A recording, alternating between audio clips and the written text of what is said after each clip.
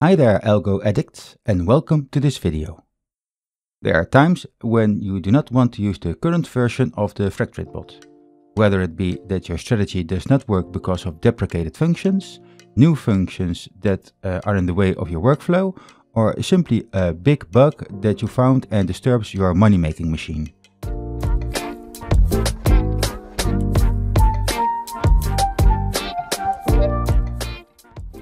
This time I'm going to explain the ways I used to install previous versions of the Freqtrade bot to solve these problems.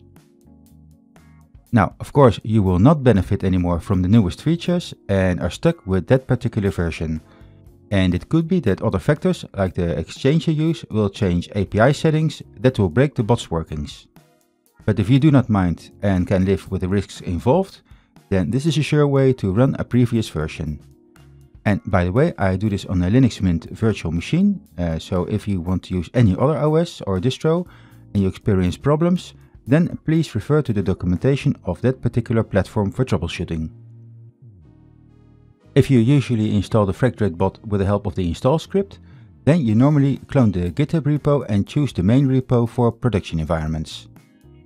However, if you want to use an earlier version of the most current one, then I have a trick for you that you might not yet know about. Enter the cloned Freqtrade directory and use the git tag command. A git tag is something like a marker that a developer uses to mark important versions of his or her software, like specific releases. And knowing all these tags now, you can revert to a previous point in history in the GitHub repo. For example, if I want to use the version 2023.7, then I will use the following command. This effectively sets you back in time to that specific version of the bot. And now you can install and use the bot with the features from that version. Note though that now you have to be aware that there is a risk in using the bot in this state, because there is a chance that the repository resets itself to the main branch, which is the current branch of course. I've not experienced this yet, but you never know.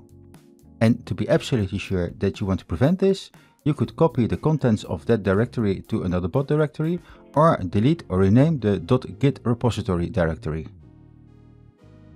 Now this will break the connection with the original GitHub, but since you deliberately choose to use this option and know the risks involved now, there is no need for updates. After you have done this, you can install the bot with a regular installation script.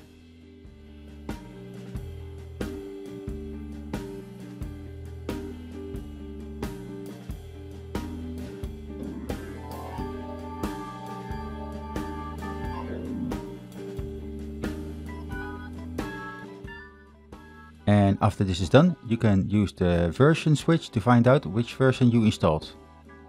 And from this moment on, you can use the bot with that specific version. Now, the second tip I have is for the Docker users among us. At this point, I assume you have Docker and Docker Compose already installed. And if you do not have this, then I have a super easy tutorial for you where I show you this within 10 minutes or so. So, if you want to use a previous Docker image of that Freqtrade version, do the following. First go to the Docker Hub site, and then search for the Freqtrade bot and open that page.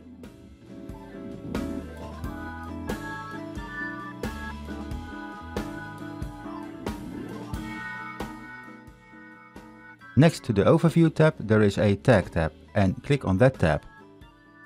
In the search box, you can now enter the version you are looking for. And if you scroll a little bit down the page, there you find the tag 2023.7.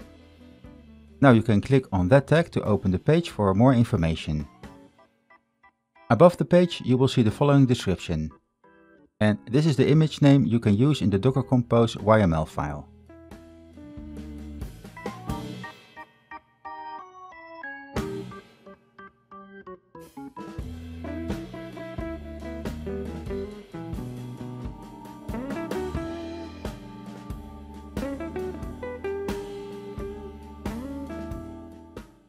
And now open that file in your favorite editor and edit the line that says image Freqtrade org Freqtrade stable.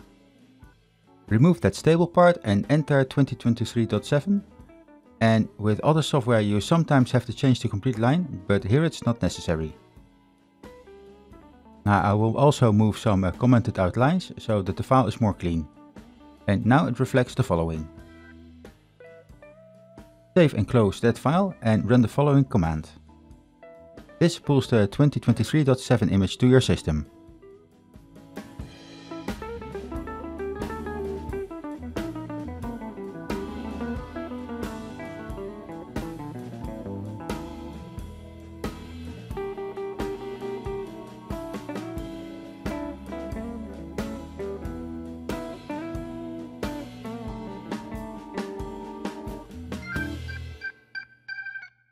And after that Docker image has been downloaded, you can now use the next command to check out the Freqtrade Docker image version.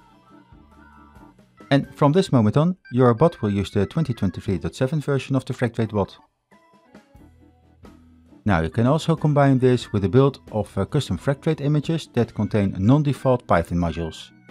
In these cases, you should add the Docker file that you created for the specific instruction for the build, and then use the specific Freqtrade Docker version. Like the example here. How to build a custom Docker image is explained in my other video about this subject.